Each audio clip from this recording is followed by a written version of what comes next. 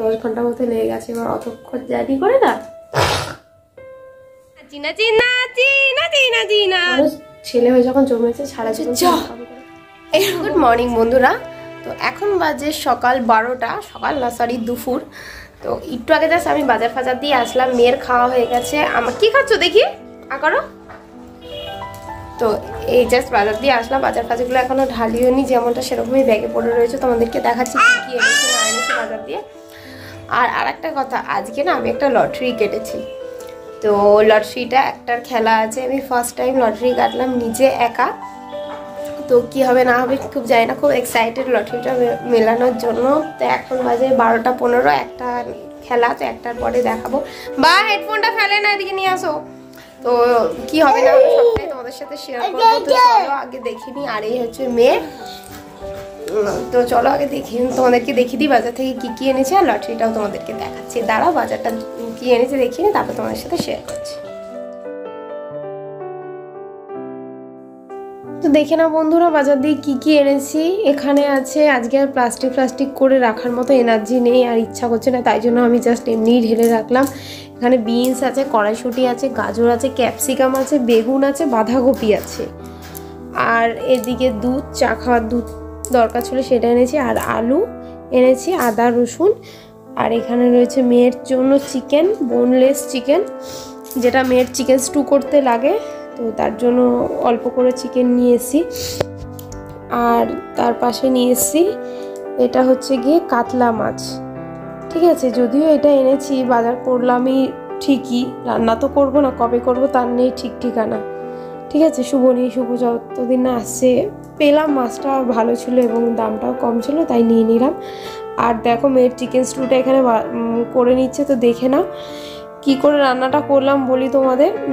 প্রথমে কড়াইটা গরম করে বাটারটা দিলাম, তার মধ্যে বিনস, গাজর, আলু, একটু ক্যাপসিকাম, কড়াইশুঁটি, সব সবজিগুলো একটু হালকা করে ভাজা করে নিলাম। তার মধ্যে চিকেনগুলো একদম কুচি কুচি করে কাটা দিয়ে দিলাম, নুন দিয়েছি, হলুদ দিয়েছি, আর সামান্য একটু জিরে গুঁড়ো দিয়েছি। আমি এখন বসে আছি কাটায় আর মেয়ের চিকেন স্টুটা এখানে বসিয়ে দিয়েছি। আর আমি ভাবছি লটারি রেজাল্টটা মেলাবো, মিলিয়ে তারপরে আরও কিছু কাজ আছে, তো সেগুলো করবো। স্বাভাবিক লটারিটা কেটেছি, তো যতক্ষণ না মিলাতে পারছি ততক্ষণ একটু মনটা খুঁতখুত করে। আর সত্যি কথা বলতে কি জানো তো, আমি লটারিটা কাটতে পারি, কিন্তু আমি 100%-এর মধ্যে 99% জানি লাগবে না।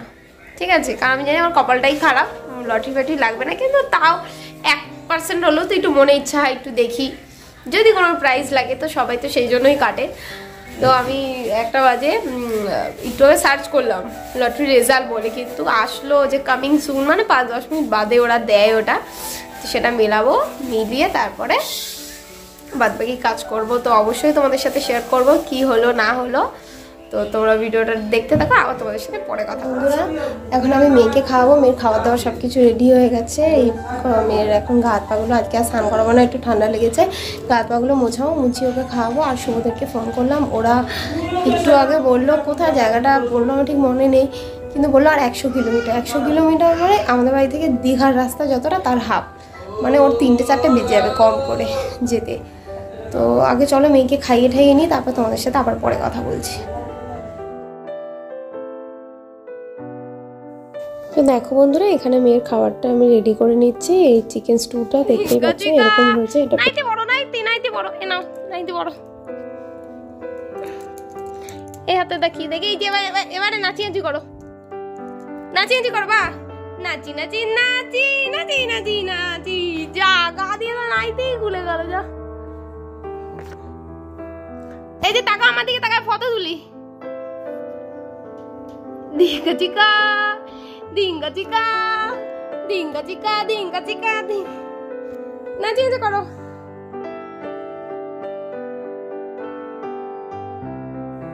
দেখো বন্ধুরা, এটা হচ্ছে এখন বাজে সন্ধ্যে 7:20। এই জাস্ট সন্ধ্যে চাটা খেলাম, খেয়ে দিয়ে তারপর তোমাদের সাথে কথা বলতে বসলাম। সকাল থেকে সত্যি কথা বলতে আজকে সেরকমভাবে ব্লগই করতে পারিনি। ঘুম থেকে উঠে বাজারটা যাওয়ার ছিল। সত্যি কথা বলতে আমি বাজারে যেতাম না, মেয়ের কিছু সবজি ফুরিয়ে গেছিলো, তো সেগুলো আনার ছিলই একান্ত, সেই জন্যই আরও গেছি। তারপর মোবাইল রিচার্জ শেষ হয়ে গেছিলো, আর রিচার্জটা করার জন্য আরও বেশিভাবে গেছি, নইলে তো তোমাদের সাথে ভিডিও শেয়ার করতে পারবো না কালকে। হয়েছে কি, শুভ তো ভোরবেলা বেরিয়ে গেল, তোমরা কালকের ব্লগে দেখেছো। তো আজকে সকালবেলা ঘুম থেকে উঠে আমি সেরকম কিছু করিনি। সত্যি কথা বলতে কি জানো তো, এই বিয়ের পর ফার্স্ট টাইম ও আমাকে ছেড়ে বা আমাকে আর মেয়েকে রেখে একা কোথাও গেছে। মেয়ে তো না হয়েছে এই 1 বছর, বিয়ের পরে ও কখনো কোনো দিনের জন্যই আমাকে রেখে কোথাও যায় না। হয়তো গেল একবেলার জন্য, কয়েক ঘন্টার জন্য, বা খুব বেশি হলে একবেলার জন্য, একদিনের জন্য কোনোদিনও কোথাও গিয়ে থাকিনি। আর আমিও সত্যি কথা বলতে যবে থেকে না বিয়ে হয়েছে ওকে ছেড়ে আমি কোনো কিছু ভাবি না। আর আজকে বলতে তোমাদের সাথে রান্না বান্না কোনো কিছু শেয়ার করিনি, কারণ করিনি তো। কালকে রাতের ভাত, রাতে বলছি কেন, কালকে দুপুরের ভাতটা ছিল, ভাত ছিল, ডাল ছিল, ফ্রিজে ছিল, ওটাই আমি গরম করে খেয়ে নিয়েছি।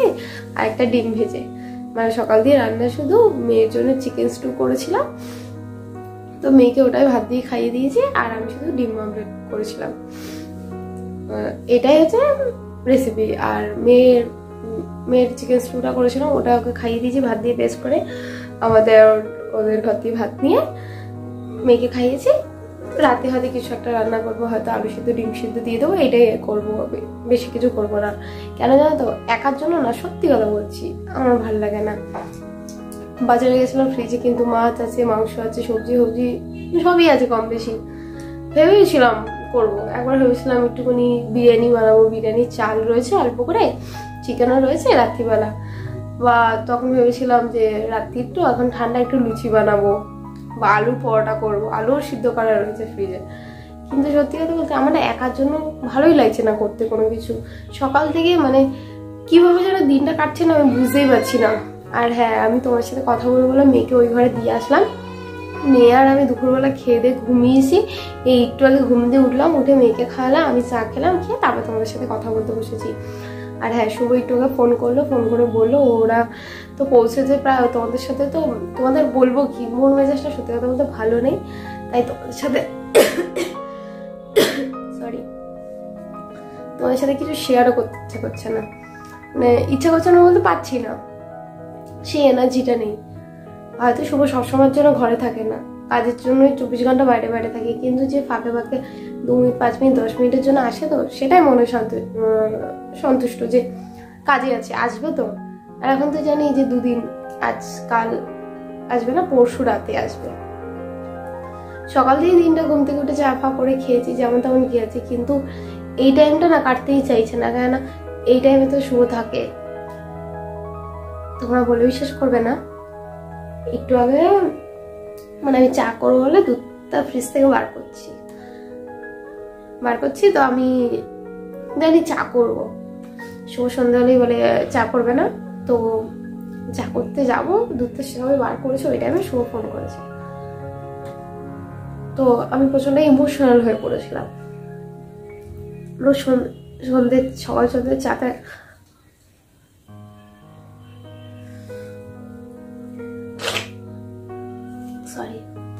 রোজ সকাল সন্ধ্যে চাটা একসাথেই খাই। তো আজকে ও নেই, আমাকেই খেতে হবে। যাই হোক, সন্ধ্যেবেলা বলে চাটা করলাম, খেলাম, ভালো লাগছিল না, কিন্তু রোজ করি, খাই অভ্যেস, তাই জন্যই করলাম, খেলাম। প্রথমে ঘুম দিয়ে উঠলাম, মেয়েকে খাওয়ালাম, তারপর আমরা চা করে খেয়ে এই বসেছি তোমার সাথে কথা বলতে। দেখবে স্বামী স্ত্রীর মধ্যে যতই ঝগড়া থাকুক না কেন, ঝগড়া হোক, ঝাঁটি হোক, যাই হোক না কেন, ভালোবাসাটা তখনই বোঝা যায় যখন একজন অপরজনকে ছেড়ে দূরে কোথাও যায়। সেটা যদি একদিনের জন্য যায় তোমরা বুঝতে পারবে না, তুমি জানো যে 2-4 দিন আসবে না, থাকবে, তখন আরো বেশি করে ফিল করা যায়। আমি জানি না কেন চা করতে যাবো, ও ফোন করে যাবে, হুট করে ও বলছে কি হয়েছে, তুমি এইভাবে কথা বলছো কেন, রেগে আছো? ওকে আমি বুঝতে দিইনি যে আমি কাঁদছি, মানে আমার চোখ দিয়ে জল বেরিয়ে গেছে, আমি রীতিমতো কথা বলতে পারছি না। আমি তোমাদেরকে যে বলছি এখনই আমি সত্যি কথা বলে প্রচন্ড ইমোশনাল। তো বলছে কেন, কি হয়েছে তোমার, গলাটা এমন লাগছে কেন, তুমি কি রেগে আছো আমার উপর? আমি না রেগে থাকবো কেন, কি হয়েছে বলো। যাই হোক কিছু একটা বলে চলে কাটিয়ে উঠলাম। এবার ওকে যে বারবার করে আরো বেশি খারাপ লাগে কোথায় জানো তো, ওখানে জিও টাওয়ার নেই, জিওরই শুধুমাত্র টাওয়ার আছে। আর শুভ যেহেতু ভোডাফোনের সিম, ওখানে ওর বন্ধুদের ফোন থেকে ফোন করছে। এবারে বন্ধুদের ফোন থেকে ফোন করছে, প্রথমবার ফোন করে আমাকে দুপুরবেলা জানালো, সকাল থেকে যাওয়ার পর 3-4 বার ফোন করেছে। এবার জানি ওর ফোন হলে কথা না বলতে পারি, মেসেজ করবো, ভিডিও কলিং করবো, ওর জিওর টাওয়ার নেই, যেহেতু ওখানে জিওরই টাওয়ার আছে, সরি অন্য কিছু টাওয়ার নেই। এবার বন্ধু বান্ধব যতই হোক ওদের ফোনে কতবার ফোন করবো বা ভিডিও কলিং করবো, একটা কিরকম লাগে না, করা যায় না। তো সেই জায়গা থেকে দেখে আরো খারাপ লাগে। আরো ভাবছি ও গেছে, মেয়েকে কিন্তু যার পরে একবারও দেখেও নি। তো একটু হলেও রাগ হচ্ছে যে ওর কি একবার মনে পড়ে না। হয়তো আমি এটা ভাবছি, ও হয়তো ভাবছে না, যাই না, এটা আমার ব্যক্তিগত কথা, মনে হয়তো সবারই পড়ে। আমি এটা তোমাদের সাথে কথা বলছি, ক্যামেরার সামনে বলছি, হয়তো তোমরা জানতে পারছো ওরও। আর সত্যি কথা বলতে ছেলেদের কষ্টটা খুব চাপা। ও আমাকে বলছে একটু আগে, জানো তো, আমার পায়ের কাছে একটা বাচ্চা মেয়ে এসে আমার পায়ের সামনে একটা প্যান্টটা ধরে টানছিল, দেখে আমার বাবানের কথা মনে পড়ে গেল। আমি ওর জন্য ফোন করেছো? আচ্ছা না গো, এসে ওরা তো 4টে নাগাদ পৌঁছেছে ওখানে, সে ভোর 4টায় বেরিয়ে অত দূর গেছে, যেহেতু পুরুলিয়া 10 ঘন্টা মতো লেগে গেছে। এবার অতক্ষণ জার্নি করে না,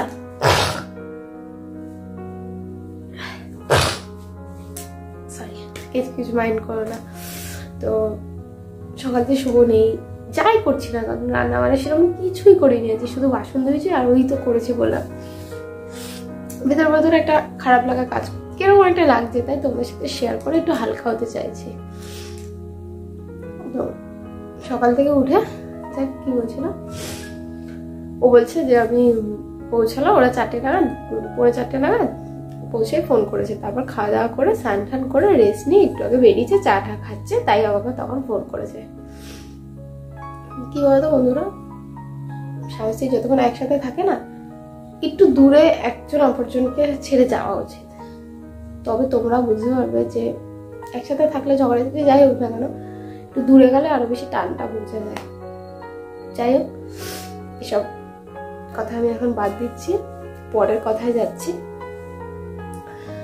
তোমাদের হাতে অনেকে মনে হতে পারে যে আমি ওকে কেন যেতে দিলাম, আমার যেহেতু এত খারাপ লাগছে বা ওকে ছেড়ে থাকতে স্বাভাবিক একটু হলেও কষ্ট হচ্ছে, কেন যেতে দিলাম? যেতে দেওয়ার একটা কারণ আছে, কি জানো তো, ওর যতদিন মা মারা গেছে, ছোটবেলা থেকে আজ পর্যন্ত এত বড় হয়েছে, ওর মা মরে যাওয়ার পর থেকে তো ওদের খারাপ অবস্থা চালু হয়। ও খুব কম বয়স থেকে কাজে নেমেছে, কাজ বাজ করে সংসার চালিয়েছে, এত বছর বয়স অবধি কন্টিনিউ করছে।